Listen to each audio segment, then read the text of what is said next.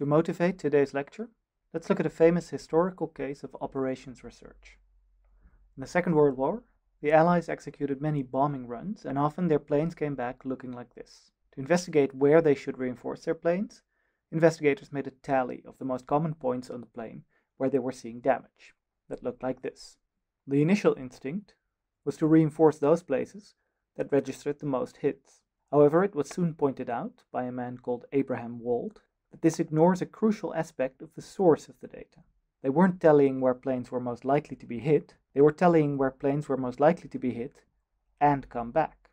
The places where they weren't seeing any hits were exactly the places that should be reinforced, since the planes that were hit there didn't make it back. This specific effect is called survivorship bias, and it's worth keeping in mind. But the more general lesson for today is that you should not take your data at face value.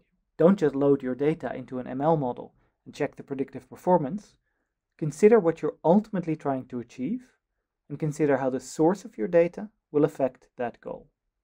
Imagine that I gave you 4 datasets, each with 2 features, x and y. For all datasets, all of the following statistics give the same value: the mean and variance of x, the mean and variance of y, the correlation between x and y, the parameters of the linear regression line that best fits, and the R-squared of the correlation. Given this, you would conclude that these 4 datasets are pretty similar, right?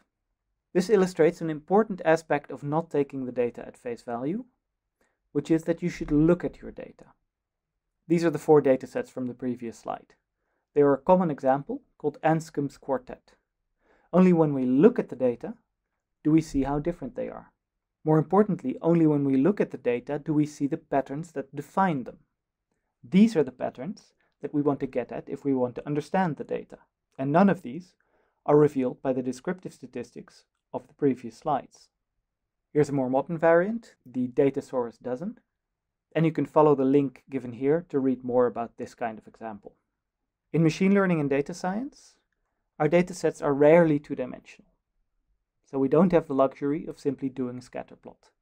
Looking at our data in a way that provides insight almost always requires a lot of ingenuity and creativity.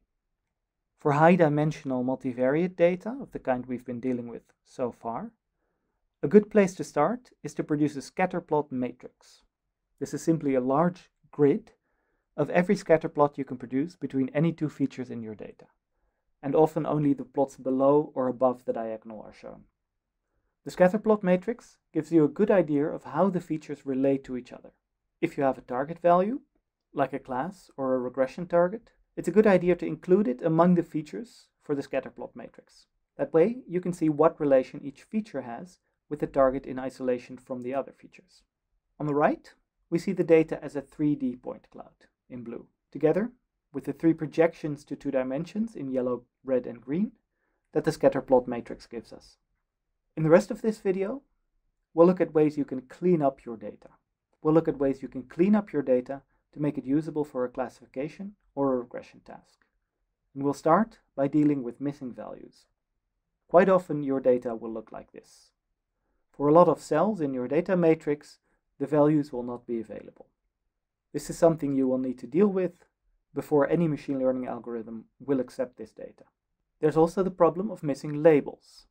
In some cases, even values from the target column are missing, and this requires a slightly different approach than missing values in the feature columns. If you have missing values in one of your features, the simplest way to get rid of them is to just remove the features for which the values are missing. If you're lucky, the feature is not that important anyway. You can also remove the instances with missing data, but here you have to be careful. If the data was not corrupted uniformly, removing rows with missing values will change your data distribution. For example, you might have data gathered by volunteers in the street using some electronic equipment. If the volunteer in Amsterdam has problems with their hardware, then their data will contain missing values and the collected data will not be representative of Amsterdam. Another way you might get non-uniformly distributed missing data is if your data comes from a questionnaire where people sometimes refuse to answer certain questions. For instance, if only rich people refuse to answer questions about their taxes, removing these instances will remove a lot of rich people from your data and give you a different distribution. So how do you tell if data is missing uniformly?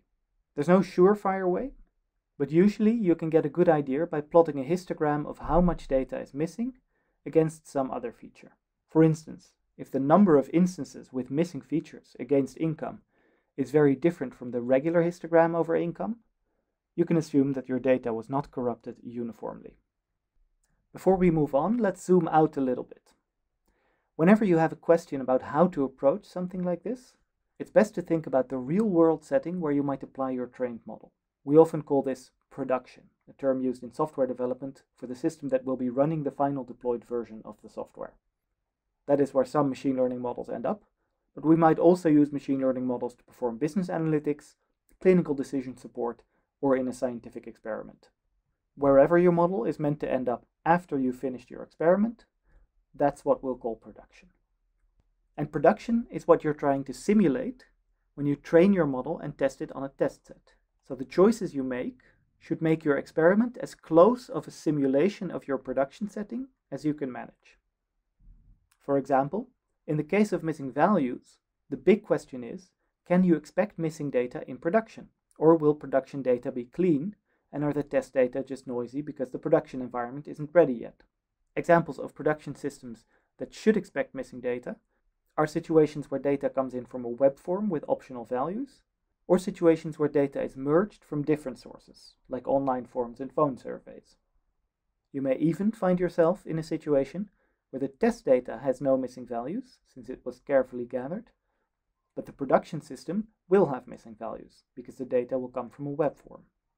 In that case, you may want to introduce missing values artificially in your test data to simulate the production setting and study the effect of the missing data. So remember, whenever you're stuck on how to process your data, think what the production setting is that you're trying to simulate and make your choices based on that. So, back to the missing values. If you expect to see missing values in production, then your model needs to be able to consume missing values, and you should keep them in the test set. For categorical features, the easiest way to do this is to add a category for missing values, and for numeric features we'll see some options in the next slide. If your production setting won't have missing values, then that's the setting you want to simulate. If at all possible, you should get a test set without missing values, even if the training set does have them. You can then freely test what method of dealing with the missing training values gives you the best performance on the test set. If you cannot get a test set without missing values, one thing you can do is to report performance on both the data that has the instances with missing values removed and the data that has the missing values filled in by some mechanism. Neither are ideal simulations of the production setting, but the combination of both numbers hopefully gives you some idea. So, at some point, either in the training data or the test data, we will probably need to fill in the missing values. This is called imputation. A simple way to do this in categorical data is to use the mode, the most common category. For numerical data, the mean or the median are simple options. We'll look at when you should use which later in this video. A more involved, but more powerful way is to predict the missing value from the other features. You just turn the feature column into a target column and train a classifier for categoric features and a regression model for numeric features. If your target label has missing values, the story is a little different. In the training set, you are free to do whatever you think is best. You can remove instances or impute the missing labels. If you have a lot of missing labels, then you essentially have a semi-supervised learning setting, as we saw in the first lecture.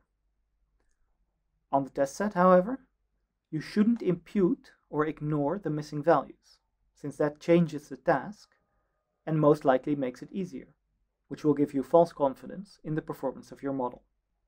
Instead, you should report the uncertainty created by the missing values. In classification, this is easy. You compute the accuracy under the assumption that your classifier gets all missing values correct, and under the assumption that it gets all missing values wrong. This gives you a best case and a worst case scenario, respectively. Your true accuracy on the test set is somewhere in between. Another problem that we need to worry about is outliers. Values in our data that take on unusual and unexpected values. Outliers come in different shapes and sizes. The most important question is whether your outliers are natural or unnatural. In this case, the 6 dots to the right are so oddly and mechanically aligned that we are probably looking at some measurement error. Perhaps someone is using the value -1 for missing data. We can remove these or interpret them as missing data and use the approaches just discussed. In other cases, however, the outlier is very much part of the distribution. This is what we call a natural outlier. Bill Gates may have 1,000,000 times the net worth of anybody you are likely to meet in the street, but that doesn't mean he isn't part of the distribution of income. If we fit a normal distribution to this data, the outlier would ruin our fit. But that's because the data isn't normally distributed. What we should do here is recognize that fact and adapt our model, for instance, by removing assumptions of normally distributed data. Here is a metaphor for natural and unnatural outliers. If our instances are images of faces, the image on the left, that of comedian Marty Feldman, is an extreme of our data distribution. It looks unusual, but it's crucial in fitting a model to this dataset. The image on the right is clearly corrupted data. It tells us nothing about what human faces might look like, and we're better off removing it from the data. However, remember the real-world use case. If we can expect corrupted data in production as well, then we should either train the model to deal with it or clean it automatically in production as well. This would require us to have some way to detect automatically whether something is an outlier.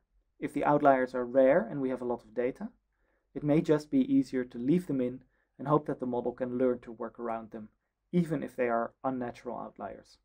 So, if your outliers are mistakes, unnatural outliers, then you should deal with them, and if not, then you should leave them be, but you should make sure that your model doesn't make assumptions of normality. If you can expect them in production, then you should make sure that your model can deal with them, and if not, then you should remove them and get a test set that represents the production situation. Let's look a little bit closer at this assumption of normality. This is more common than you might think. To illustrate, let's try and learn a very simple thing. Which single value best represents our data?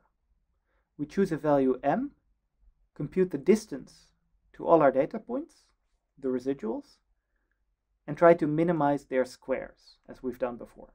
This is a one-dimensional version of the linear regression model that we've looked at in the second lecture. And the only assumption we've made here is that of squared errors. So this is the function that we're trying to minimize. We'll take the derivative of this objective function and set it equal to 0. There's no need for gradient descent here, we'll just solve the problem analytically. We can take the sum symbol out of the gradient and set the result equal to 0. We apply the chain rule as we did in the second lecture, which gives us these two factors. The first factor, we take the gradient by moving the 2 from the exponent out in front. And in the second factor, we see that there are two terms, only one of which depends on m. So we get the partial derivative of m over m, which is 1, which gives us this result. In this case, remember that the x's are given, and we're looking for the value of m, so we'll solve for m. First thing we do is remove the 2, because for the expression on the left-hand side to be equal to 0, the thing that we multiply 2 by also needs to be 0. We break up the sum symbol into two sum symbols, one that sums all the values in our data, and one that sums n copies of m, which rewrites to this. And then moving everything to the right-hand side gives us this expression for our optimal m, which you may recognize as the definition of the mean of our data. So the assumption of squared errors leads directly to the use of the mean as a representative example of a set of points. And we can now see why the assumption of squared errors is so disastrous in the case of the income distribution. If Bill Gates makes 1,000,000 times as much as the next person in the dataset, he is not pulling on the mean 1,000,000 times as much, he is pulling 10 to the power of 12 times as much. Hence the joke. A billionaire walks into a homeless shelter and says, "What a bunch of freeloaders. The average wealth in this place is more than $1 million." To get rid of the normality assumption, or rather replace it by another assumption, we can use the mean absolute error instead. Here we take the residuals, but we sum their absolute value instead of their squared value. That is, if they are positive, we just take the positive value, If they're negative, we remove the minus sign. If they're negative, we remove the minus sign. So which is the most representative value that minimizes this error? To solve this problem, we proceed in the same way. We work out the derivative of this error function, set it equal to 0, and solve for m. Again, we start by working the sum symbol out of the derivative, and to deal with the absolute function, we can apply the chain rule again. On the left, we have the derivative of the absolute function, which we need to work out. The function looks like this. On the right-hand side of the vertical axis, it's just the identity function, and on the left-hand side of the vertical axis, it's the mirror image of the identity function. This means that on the right-hand side, if the argument is positive, the derivative is 1, and on the left-hand side, if the argument is negative, the derivative is minus 1. This function, that returns 1 if the argument is positive and minus 1 if the argument is negative, is called the sine function, which looks like this. Note that as before, the second factor after the chain rule becomes 1, so that disappears from the expression. So any value of m for which the left-hand side of this equation evaluates to 0 gives us the lowest mean absolute error for our problem. To see which value that is, note that this sum consists only of plus 1s and minus 1s. So to get a 0, we need an equal number of plus 1s and minus 1s. And we get a plus 1 if xi is less than m, and a minus 1 if xi is greater than m. So to get the optimal m, we need as many x's that are less than m as x's that are greater than m. In other words, m needs to be a point with as many instances to its left as to its right, which is a definition of the median. In short, if we optimize the mean squared error, we get the mean, and if we optimize the mean absolute error, we get the median. This mistake of using the mean when a normal distribution is not an appropriate assumption is sadly very common. For example, you might hear someone say something like, "There's no poverty in the US, it's the third richest country in the world by average personal wealth." Wikipedia allows us to fact-check this quickly, and it is indeed true. But remember that Bill Gates and Jeff Bezos live in the US, and as we saw, they have a pretty strong pull on the mean. Luckily, Wikipedia also allows us to sort the same list by median wealth.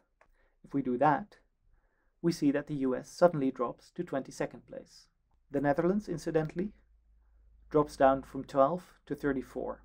So there's plenty of income inequality over here as well. Here's an example of this fallacy in the wild. In 2019, there was a discussion in the US about unionization in the games industry. Here, one of the heads of Take-Two suggests that because the average yearly salary for game developers has 6 figures, unions are unlikely. Whether rich people can benefit from unions is a question for a different series of lectures, but the fact that the average wages are high most likely just means that there is a small number of very rich people in the industry. We'd need to know the median to be sure. So, if you want to adapt your model to deal with natural outliers, beware of hidden assumptions of normality.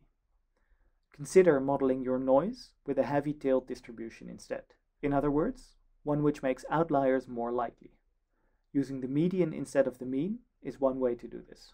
If you are doing regression and your target label is non-normally distributed, then you can use the sum of absolute errors as a loss function instead of the sum of squared errors, as we've been doing so far. This will also implicitly assume a more heavy-tailed distribution than the normal, but even more heavily tailed distributions are available. In the next video, we'll look at some more aspects of data pre-processing. Specifically, we'll look at the question of how to deal with class imbalance, and we'll look at a neat trick that will allow you to improve the expressiveness of a linear model without changing the difficulty of fitting it to your data.